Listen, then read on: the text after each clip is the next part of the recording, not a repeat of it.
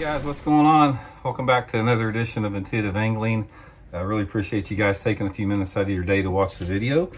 And as the video talked about today, guys, we're going to talk a little bit about how anglers that are at the top of their game right now, these marquee pros, you know, the really top anglers, that their success that they're having right now, or the success that any top angler has during their career, is something that's temporary and something that's fleeting. And what I want to try to do is, this video is not meant to be like a negative video. I want to give these people some tips and advice on what they can do to sort of mentally prepare for that and mentally handle it, because it's something that happens to everybody. So real quick before we get started here, just wanted to give everybody the weekly reminder. If you guys haven't had a chance to check out our Fish the Moment lake map breakdowns, go check them out. I'll include the link in the description here. We got myself, Johnny Schultz, Matt Steffen, making lake map breakdowns of all the lakes across the country.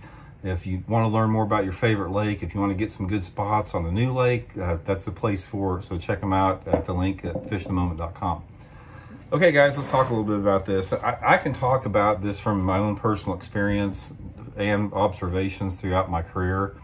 What happens here is, in fishing, you got a time frame. Usually it's somewhere between your late 20s to late 30s, where you're at the top of your game and you're fishing really good and you're winning and you just, everything's clicking. What happens is, a lot of guys, when they get into that groove where they become a top level angler, they lose sight of how special that is to be at that pinnacle of the sport, and they tend to get cocky and arrogant a little bit.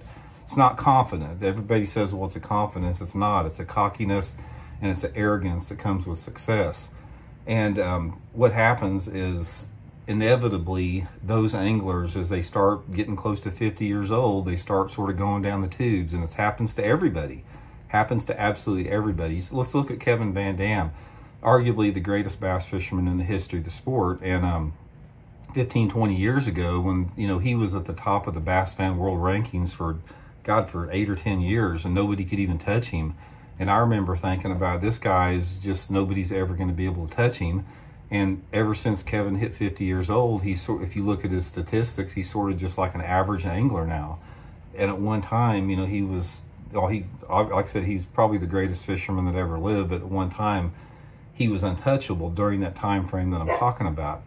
This is something that happens with everybody. This is something that is a natural process. Come on. Let's let Sage in here. This is something that's a natural process that nobody's been able to transcend. And one of the things that is sort of like irritating to me is, I hear some of these guys that are at the top of their game, like right now, and back when, you know, guys were at their top of the game, when I was at the top of my game, and they'll have like a 12th or 15th place finish, and they'll say something. It's like, man, I'm really disappointed in my finish here. It's like, I'm not happy with it. Or they'll finish 5th place in Angler of the Year, and they'll say, man, I didn't fish any good at all. Guys, that is nothing but arrogance and cockiness. And people need to rethink the way that they perceive success, because a lot of people, guys, they would give their left nut to have what some of the marquee pros consider a bad season just one time.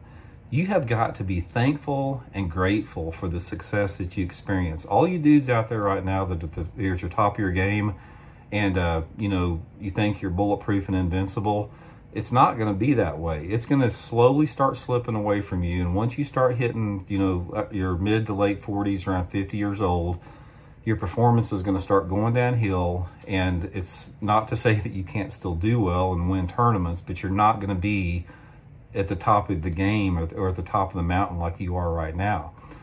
Here's the advice I want to give you guys, because it's not, even though I'm not trying to make this sound like doom and gloom, because it's part of the cycle of life. It's a natural occurrence. It's not anything that's bad. It's just part of life in general. First of all, there's two different elements here. You have to be grateful and appreciate the success that you have, and tap down that cockiness and arrogance that you think is confidence, because it's not. Be grateful, be humble. If you have whatever your finish is, just be extremely grateful for that. And when your performance starts to go downhill, and it will go downhill, mark my words, you have got to look at that, and you've got to approach that with positivity and thankfulness and gratitude, and look at it as something that's bigger than what it is. And what happens is once your performance starts going downhill, you got to transcend, and the natural thing that you can do is, if you've been a top level pro for years, is start focusing your energy more on passing your knowledge and teaching down to the next generation. That is something that's going to be just as fulfilling or rewarding to you as performing high in a tournament. And a lot of people fight that. I see a lot of guys now, there's some pros out there now that are in their 60s and 70s that just won't let it go. They just won't realize the fact that it's part of the life. They're just never going to be as good as they used to. And to gracefully make that transition from a top level competitor to like a mentor as a teacher, that type of thing. So I just wanted to throw that out there because I've noticed that. It's not necessarily I've noticed it any more than I did back, you know, when I was fishing at the top of my game, because I think it's the same everywhere. But I think a lot of people, they just get so wrapped up in their own world and their own performance and their own greed for success that they don't take a time to step back and be humble for the success that they have had, because a lot of people are never going to get that opportunity. So if you're one of those guys out there that's fishing at the top of your game and you're winning lots of money and you're winning tournaments, don't rub it in people's faces when you do good or don't do good. Just be grateful and humble, because you're going to start going down the tubes like everybody else does. It's inevitable. What happens is, you know, as you get older, you get more responsibilities in life. You have more you have injustices piled up on you from tournament fishing over the years. You know, you get a little bitter and resentful. You get locked into some of your ways. You get burned out a little bit on the traveling or the competitive part of it. You know, physically, your eyesight goes down, maybe your coordination, all that type of stuff. It's just part of life, man. Don't look at it as something negative. Look at it as an experience. Everybody goes through cycles of life. We all have stages of life.